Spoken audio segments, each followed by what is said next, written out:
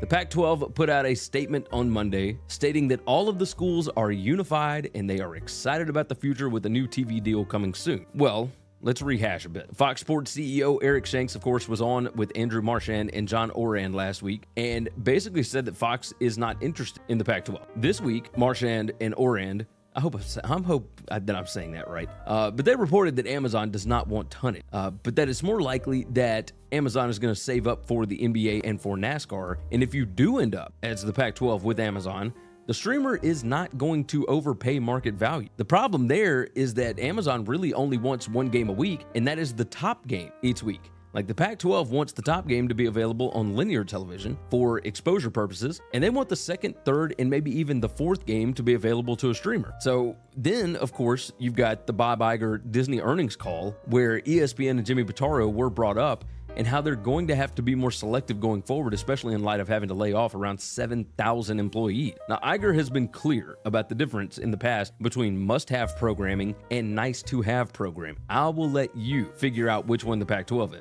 In his earnings call, he stated this: "We've locked in a number of deals already, including some of the biggest ones, which is college football with the SEC, as well as with the NFL. The one that's looming is the NBA." He said, "I know that's on people's minds, which is a product that we've enjoyed having and hope to continue to enjoy having, because not only its volume, but it's quality. ESPN has been selective in the rights that they've bought. I've had long conversations about this with Jimmy Pitaro, and we've had some decisions that we've got to make coming up. Not on anything particularly large, but on a few things. And we're simply going to have to get more select. ESPN Plus actually has grown nicely for us, and it's shown us that the ESPN brand can be enjoyed and can be expressed well as a streaming brand.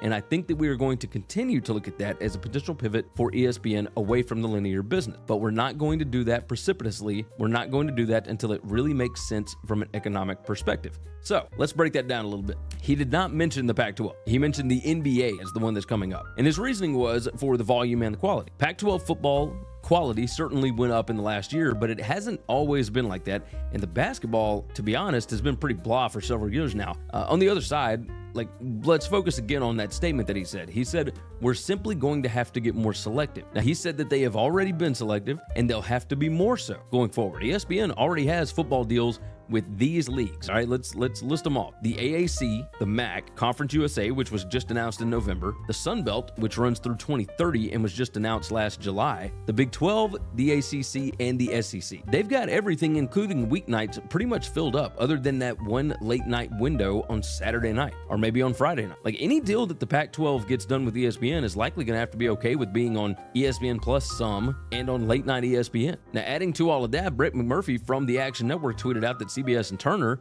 are no longer involved in the Pac-12's media rights negotiation. That means no Paramount Plus either. It also means the CBS was at least at the table, so I guess that's good. And usually when a potential partner lets it be known that they are out on a deal, that means that the deal should be pretty close to done with other partners, right? At least you would assume. So let's figure this out. Fox and CBS, they're out. They're out on the negotiation, or at least they're not interested. ESPN is going to have to be very picky, or at least they said, so they're not going to overspend. Amazon only wants one game per week, and they're more interested in a potential NBA and NASCAR package, so they won't be overpaying either. Now, I guess that leaves Apple, who hasn't done anything in the college sports space as of yet that I know of. There's no proof of concept with them to this point. And on top of that, Apple hasn't even been named as a potential bidder yet. Like, NBC opened the bank for the Big Ten Saturday night game.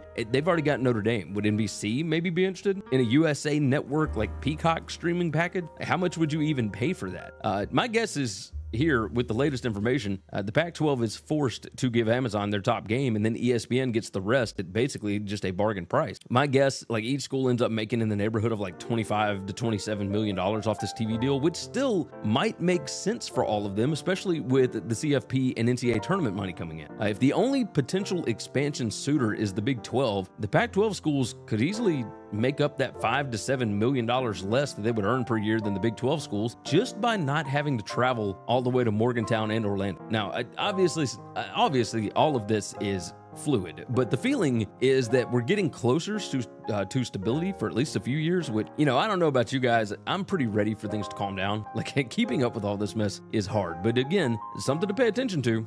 A potential bidder or somebody that was at the negotiating table has now dropped out. That typically means something is getting close. We will see what that looks like. Hey, If you like this video, go ahead and hit the like button, hit the subscribe button, and of course, jump in the comments.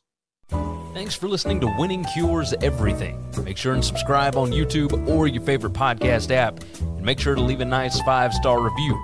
You can follow Gary on Twitter at GaryWCE, and the show is at Winning Cures. Be sure to check out the merch in our web store and share the show.